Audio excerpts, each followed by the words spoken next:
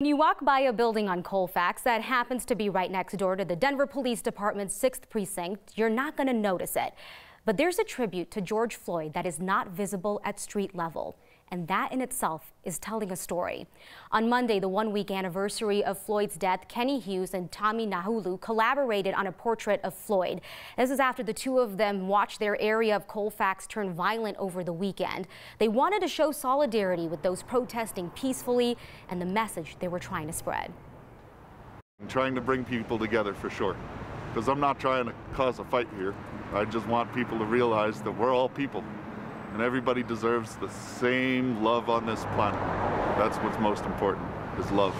Now that we put this down, it will hopefully be representative of the new change in this area, in everywhere. But at least Denver gets to be part of that. So why on a rooftop? The artist wanted the painting to be free from vandalism on the street, but it was visible from our Sky 9 helicopter if the protest spilled onto Colfax again.